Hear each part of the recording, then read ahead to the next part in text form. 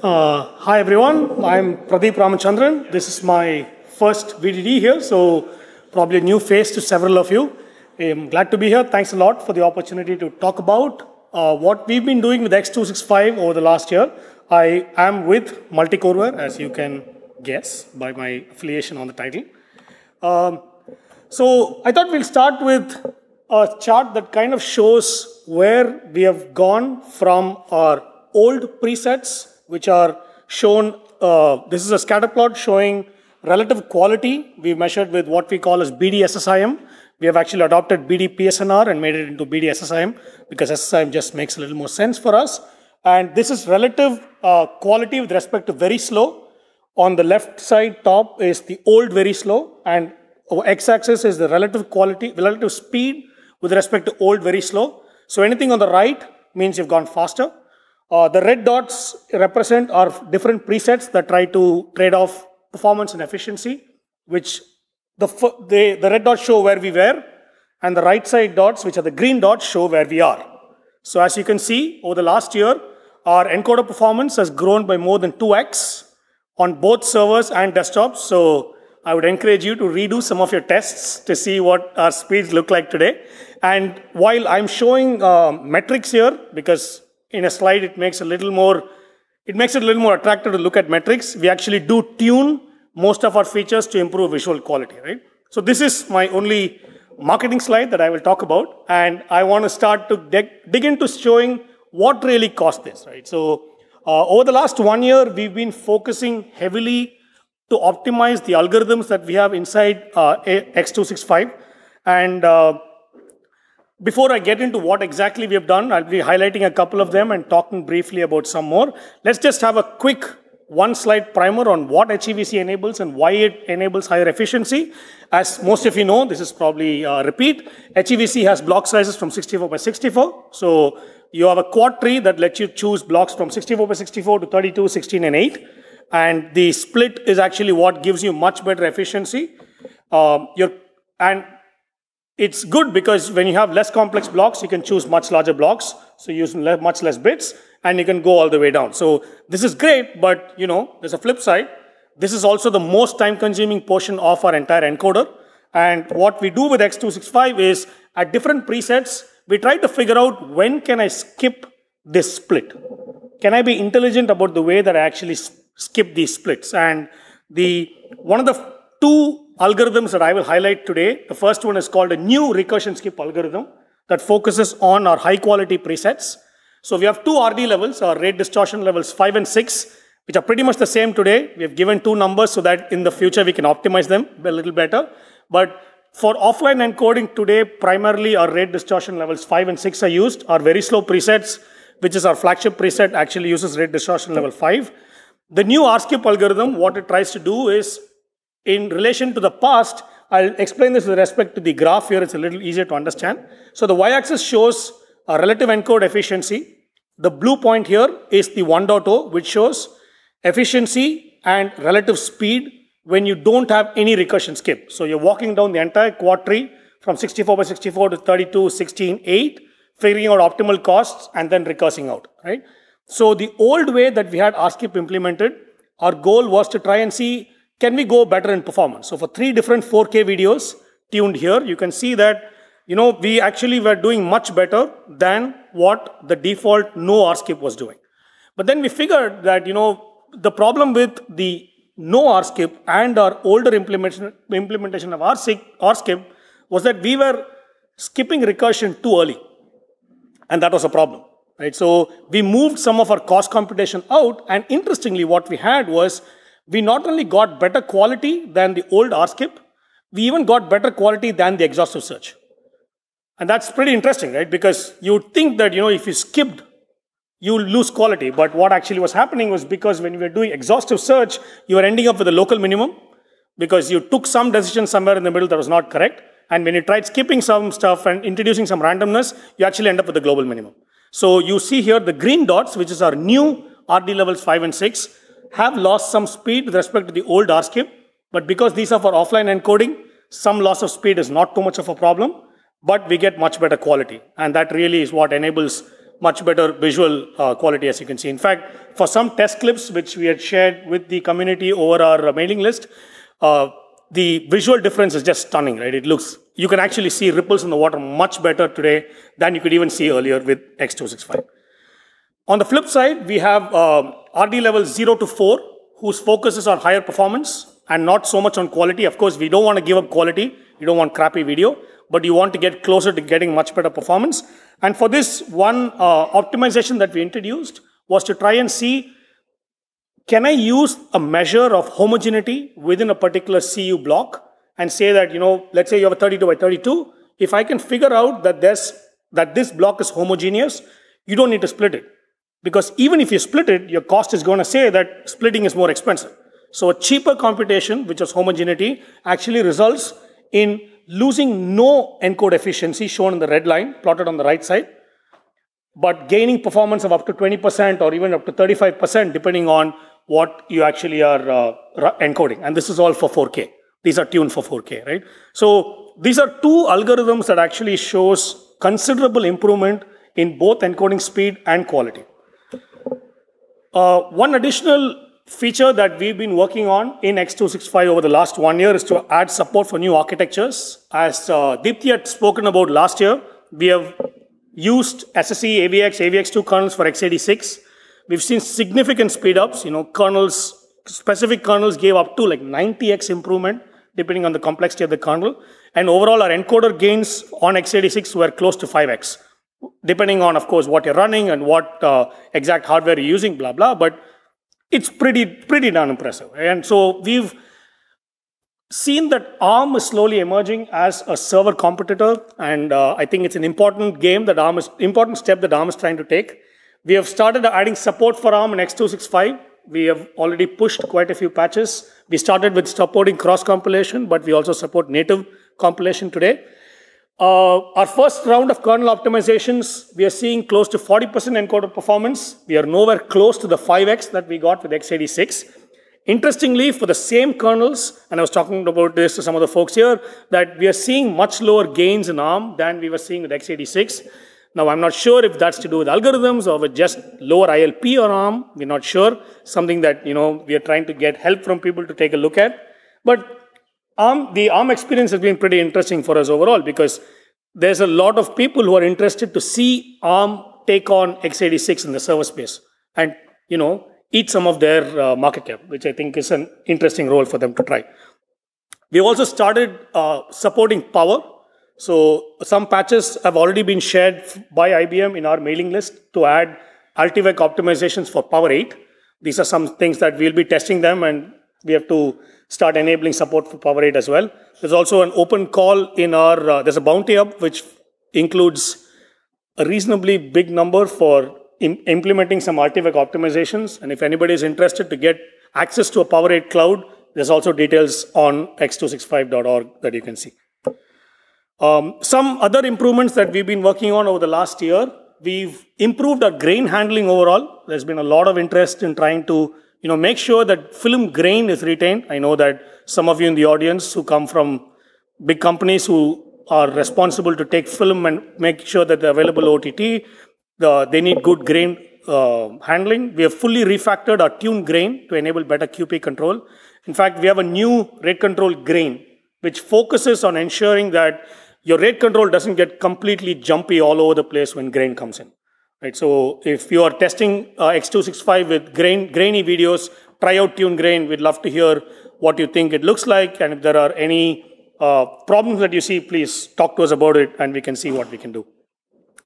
We've also added improved support for handling frame level QPs. We now support min and max QP support, much like what x264 has within each frame.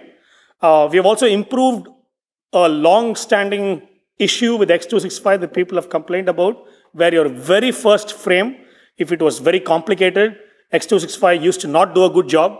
Basically, the QP became too high, and from then on, it was just toast, right? Because your first frame, which is iframe, is bad. Your predictions completely get thrown off, and you don't know what to do. This has been improved, and we've got good feedback about this. And yeah, please do try this out as well. And if there's anything you'd like us to look at, any problematic clips, please do let us know. We today also support QG size of 8. This is a quantization group size of 8 in addition to 64, 32, and 16 that we used to support. Now, this is important, especially for low-resolution videos, because the chances that you'll use smaller block sizes are higher for low-resolution videos, and which means that supporting a quantization group of smaller sizes makes it also better overall. We've added support for HDR, including specifying Luma clipping, because it's becoming increasingly clear that 4K with HDR is really giving the wow that they expect from 4K. So most 4K TVs today actually ship with HDR. So supporting HDR is important. We also today support UHD Blu-ray. So there's an option in our Param and our CLI that enables support for UHD Blu-ray in the bitstream that's emitted. We've also implemented a parallelized version of a few filters. It was non-trivial work. We did not get great speedups because the amount of juice left in that orange was not too much, but it's also already implemented and it's completely parallelized today in x265. So where are we headed? We continue to focus on both algorithms to improve both performance and quality. Right? We don't rest until we get it as fast and as best as possible. Particularly, we're focusing a lot of our optimizations on low bit rates and low resolutions, because as the market spreads towards countries where there is lesser bandwidth, it becomes more important to make sure that lower resolutions are handled very well and lower bitrate encodes have to look very good. We are working on a special tune low-res option within our parameter set that sets specific parameters to make sure that low-res videos look better when encoded with x265. Is that a question? No? Okay. We also are improving our grain handling through scaling lists. HEVC supports scaling list by default. We have some basic support for scaling list, but grain support through scaling list is something which we think can really change the game. So we're working on this. We have a multipass algorithm today that primarily focuses on sharing rate control information from one pass to the next, but it doesn't really share any analysis information, which we think could be beneficial to improve the quality in the second pass, not just rate control. And you could probably search a little more of the tree than you did in the first pass if you shared analysis intelligently, something we're looking at. Of course, our support for new architectures continues. We have only started knocking the ARM doors, so we want to try to continue doing that. Ultivec is something that we are also going to be working on, and we'd love to hear more from you as to what you think we need to be looking at. We are always available to hear your thoughts, comments, etc. I thought about whether I should put this slide or not, because, come standing here talking about x265 and putting a slide up saying limitations of x265. But hey, you know what? I got to be honest, what x265 cannot do, right? One big problem with x265 today is that it doesn't scale beyond 20 threads. Right? Up to 20 threads, we can actually do pretty well, scales up. We have enough thread level parallelism, frame level parallelism, and it does pretty well. The problem there is that without being able to scale up, we cannot sustain 10-bit 4K 60 FPS, which is a requirement for being able to do broadcast. So directly using x265 is not an option for doing broadcast today. We can do 4K 30 in some configurations, but going past that with x265 is hard. We could go to slices. Supporting multiple slices will help, but quality really suffers if you do that. Second problem is that for streaming media servers, they need the support to do multiple streams. We have heard people saying that they parallelly encode up to 32 plus streams. I don't know if you have bigger numbers. Anybody knows 100 streams being encoded in parallel? I guess it's just up there as to how many you want to encode. But the bottom line is you could use multiple x265s for this. But it's kind of stupid to do because, a lot of these streams are very similar in nature, just slight differences in bitrate or in CRF settings. So if you could avoid the repetition of work, you could actually gain a lot, right? The third problem with x265 today is that when you want to do real-time streaming, you have to, with x265 and several other encoders, set a worst-case setting so that all possible inputs are actually handled. Right? The problem there is that if your input is much simpler, you could get a lot higher FPS, but it's not really useful because you want to do real time. So if there is a way to dynamically reconfigure the content and reconfigure the encoder to adapt to the content, that's the best thing. Now, as you can guess, I'm leading towards another product that we have now called UHD Kit. So what UHD Kit is it takes x265 and enables commercial use. It addresses all the limitations that we spoke about in the previous slide. Okay. So x265 remains the heart of USDKit. So USDKit is not a new encoder. x265 is the heart of USDKit.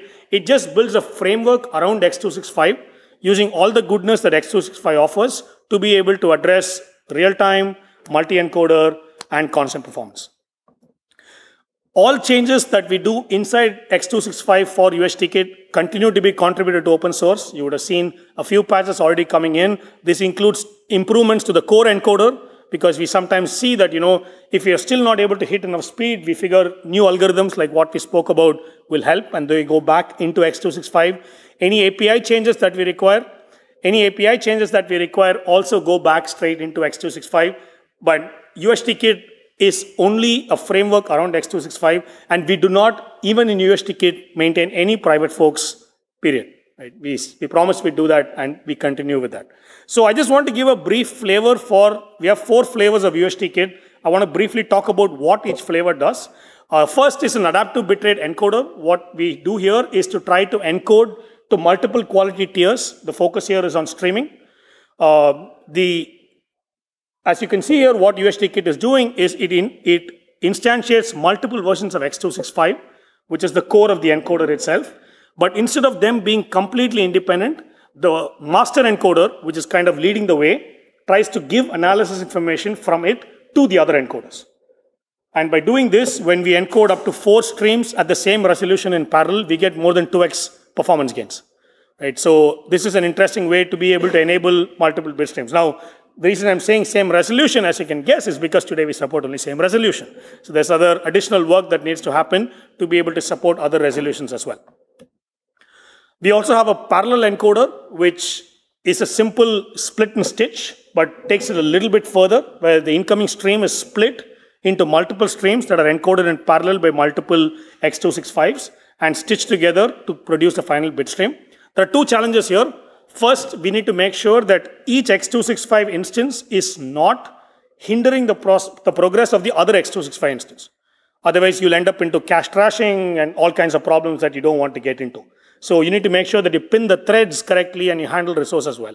Second problem is that if you do a simple split and stitch, as all of you will guess, at the boundary, the video will look really bad because you're losing rate control information. So the way we handle this is to split rate control out of these guys into a common rate control module that has like a global picture of the whole scene. And he's feeding rate control information into each of these x265 instances. This is still in the works. It's not done yet. But we, with an initial implementation, have been able to sustain 4K 10-bit 60 FPS, actually more than 60 FPS at 20 plus megabits per second on an off-the-shelf dual socket Broadwell V4 today, right? And this is not just, I'm not just cherry picking videos. On pretty much any 4K video, we've been able to sustain this. So if you have a 4K video you'd like to test this on, I'm ready for the challenge. We also have a maximum quality real-time encoder here. What we have here is another x265 instance, but a control system that's monitoring your system resources and your output frame rate. And if it figures that you're actually meeting your FPS and going well above your target FPS, it reconfigures x265 to make sure that quality bumps up. So what does this enable? You can use aggressive settings by default. And if your scene is simple, you're getting improved quality because with respect to conservative settings, your quality is much better. If a scene is complex, your aggressive settings might have resulted in drop in frames, but because we reconfigure, we actually don't drop frames anymore. So we drop to conservative settings only in those small frames which actually have much more complicated scenes. The fourth flavor of USDKit is a capped VBR encode, which is effectively a 2-pass CRF plus VBV. But instead of having to encode the entire frame, video again, what we do is we select only those GOPs and frames which actually see a considerable quality hit because of VBV and re-encode only those frames. Right? So this is a considerable saving of overall encode time when compared to a full 2-pass by being a little intelligent about how we go. So before I go to my conclusion, this has been one question that I always get, that everybody always thinks about, what's going on with industry adoption of HEVC. So I thought, I'll spend a slide talking about it. We believe it's our belief that HEVC is really a technology that's industry changing, right? There was a Netflix study released yesterday which showed that we use 35 to 53% less bits than x264 and about 20% less bits than VP9. And this was tuned for visual quality. I'm sure you can see some of the results from the Netflix blog itself. And we are seeing hardware implementations of both encoders and decoders coming out today. Intel's Skylake already has an 8-bit decoder and encoder implementation. They just announced that Kaby Lake, which is supposed to come 2017, 7th gen, will have a 10-bit decoder implementation, which is supposed to do 4K 60. Let's see how well it can do. And they also have support for an encoder. So slowly the industry is starting to walk towards HEVC. But while the revised royalty terms that came out at the beginning of the year, late last year, were much better than the initial spin, it still needs to become much better, right? There's still the patent royalties that need to be paid for HEVC are still very high, and we're trying to nudge this along, right? We have put out a blog post on x265.org, putting a stake in the ground, saying that all software implementations of HEVC should be free. Don't charge for the streams. That's just not done. It just wouldn't work. And try to charge only for hardware implementations, right? So we put a stake in the ground. There's been mixed responses to this, as you can imagine. But we're taking a stand, and we'd like to see whether the HEVC patents are willing to meet us halfway, and that's kind of where we stand. So in conclusion, we tagged 2.0 late July, and new versions are coming up. We are supporting new architectures. Low bitrate optimization is something that we are focusing on. I really appreciate all the feedback that we've been getting, looking to see more of you trying to contribute to x265. I'd love to hear from you. We are executing UHT-Kit as a commercial strategy for HEVC. Again, x265 remains the encoding heart of UHT-Kit. It's a framework around x265. And all enhancements to x265 continue to be contributed towards open source. You can see all the patches coming in on the VideoLAN mailing list and on our Bitbucket. We are hoping to see an imminent ramp of HEVC adoption. Hopefully the licensing terms become a lot more conducive for people to use it. And you can always reach us at our mailing list on VideoLAN, at Bitbucket, Doom9, send a note to me, IRC. We are available at all places that you can see. That's all I had. If you had any questions, I'll be happy to take them now.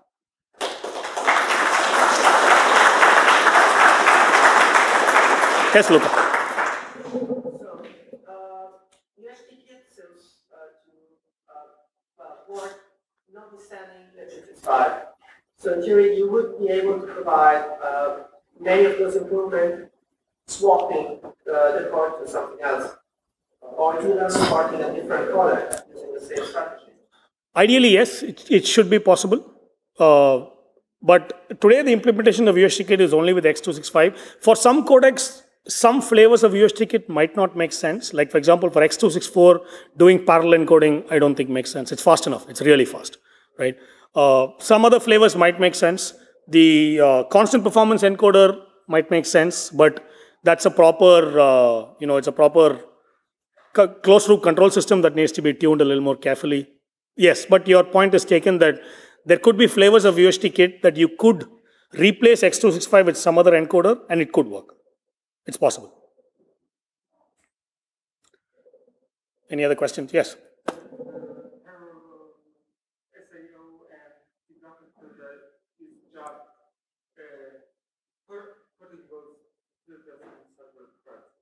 No, it's a fully threaded. It's fully threaded, right? So earlier the implementation used to wait for the full frame to finish before the SAO and the loop filter started. But now we just finish one row. And as the rows finish, and the rows are happening in parallel according to wavefront parallelism, we continuously encode it. We continuously do the SAO and the deblocking filters. So it's not waiting on the frame to finish before you actually start the filters.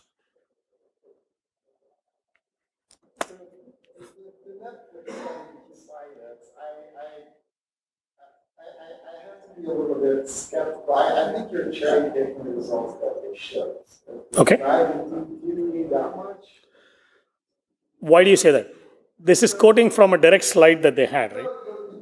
It's a slide, you're showing the visual results and then 18 to 22 as if that's the range of results that they showed in the whole study. I don't think that's true. I think that this is one of the results that they showed. And okay, so they showed multiple results, multiple metrics, and the results across all the metrics was not 18 to 22. yeah, sure. So this is one particular result that I was quoting, right? Right. So in other metrics, this is not the range that it showed, right? If you go on the slide back. This is only this particular result, right? I don't have the whole slide set here. Okay, but so if you go one slide back in their results, Okay. the range was not 18 to 22, the range was -2 to 22. Okay. Right? So depending on the metric that you use, the results are different.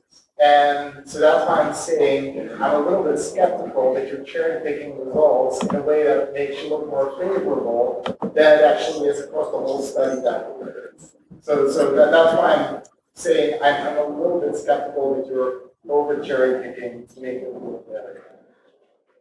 So we can, and I'm sure we will talk offline about this. I don't think I'm being completely unfair. Okay. So I'll let people to go back and take a look at the Netflix study as well. But your point, I mean, I'm not being completely unfair. I think it's fairly representative. But we can chat more about this offline. Okay. I think my point is people if people want to take this as a point that they want to quote elsewhere, I think they should read the whole Netflix. Yeah, that I agree. That I completely agree with you, right? Yes. Any other questions? No? There was one more? Yeah?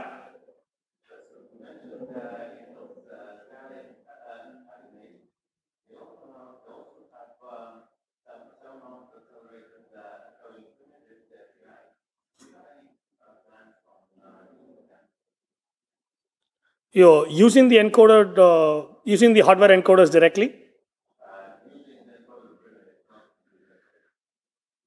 From what I know, I could be wrong, but they don't expose through their APIs any intermediate stage in their encode for HEVC.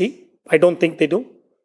Maybe they do. If they do, I'm willing to look at it. But at this point, I think they only support an end-to-end encode where you provide in a raw NV12 in their format. They also provide conversion from YUV to NV12, and they provide you HEVC. So they don't give you intermediate results that you can use. If I didn't answer your question correctly, then let's talk offline to try and answer because I've been kicked out here. Yeah? Okay. Thanks a lot for your time.